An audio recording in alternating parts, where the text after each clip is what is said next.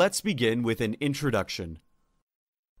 Pyruvate dehydrogenase complex deficiency, or PDCD, is a rare disorder of carbohydrate metabolism caused by a deficiency of one of three enzymes in the pyruvate dehydrogenase complex.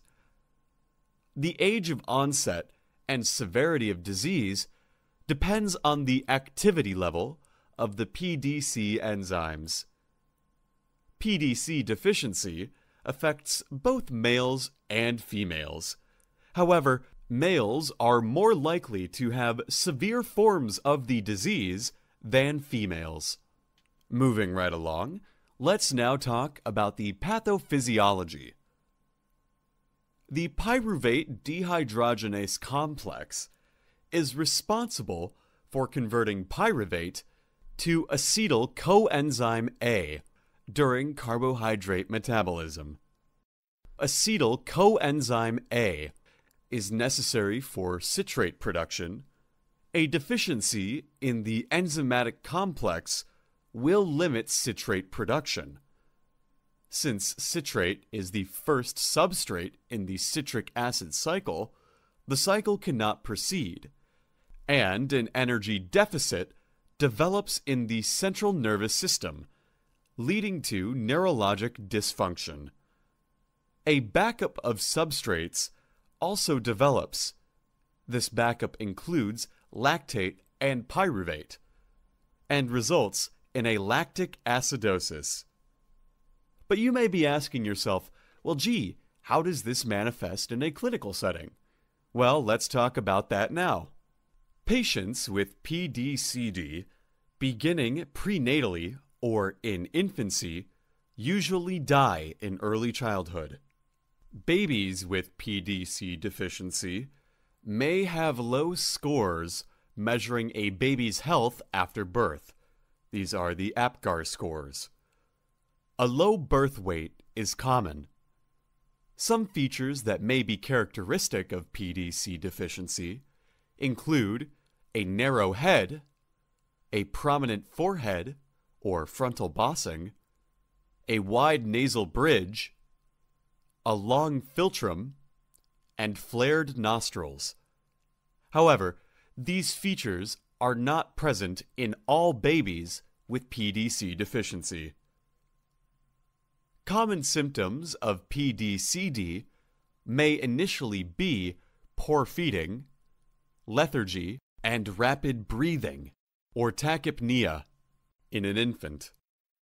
Those who develop PDCD later in childhood may have mental retardation and other neurological symptoms, and usually survive into adulthood. Symptoms may include developmental delay, intermittent ataxia, poor muscle tone, abnormal eye movements, and seizures. In adults who are alcoholics, it is often exacerbated because of a thiamine deficiency, which is an important cofactor for the pyruvate dehydrogenase. The pyruvate dehydrogenase complex contains three enzymes identified as E1, E2, and E3. The E1 enzyme contains subunits identified as alpha and beta.